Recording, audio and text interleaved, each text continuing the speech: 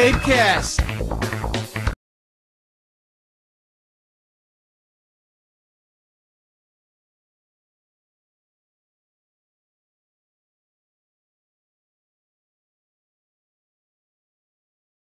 Arec is his name. He's almost 4 months old now. He's a Dutch Shepherd, and he's out of the new breeding program that the Barnstable County Sheriff's Department has started. This is kind of a new way for us to bring up the dogs to be police dogs, and right now he's being handled by Scott Smith from Quincy Police Department as part of the foster program. And because my dog that I was working, Cole, died almost 2 weeks ago now, he was going to be my police dog just because of the age of Cole, and but now we've kind of put it on a fast track, and probably within a week to 10 days he'll come live with me and my family, and we'll continue the training. And we figure somewhere between a year and 14 months old, he'll be ready to go on the road and start working the road.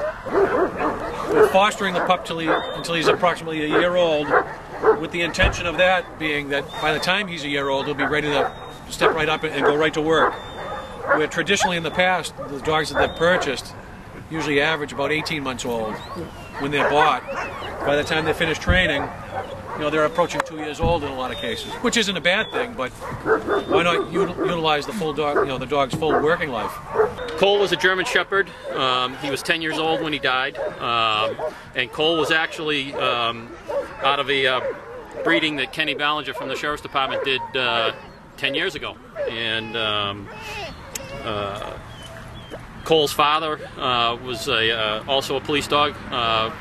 Bobby DeLito from Brockton PD handled his father, and Cole was it was a pilot program that worked out very well, and Cole he turned out to be an awesome police dog, along the same lines as what Kenny has set up now with these dogs, with some improvements made as to how the training's done for the dogs nowadays.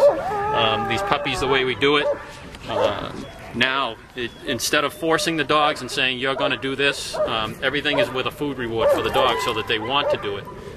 It makes it easier on the dog and easier on the handler. Doing a little bit of basic obedience with him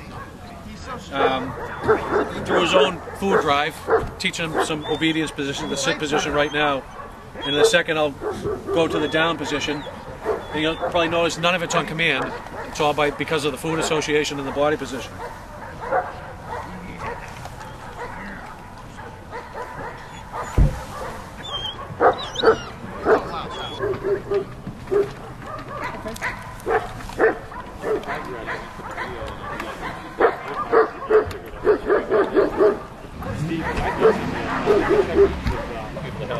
Raising them till they reach a certain point, and then go to the front. No, he was two when I got him.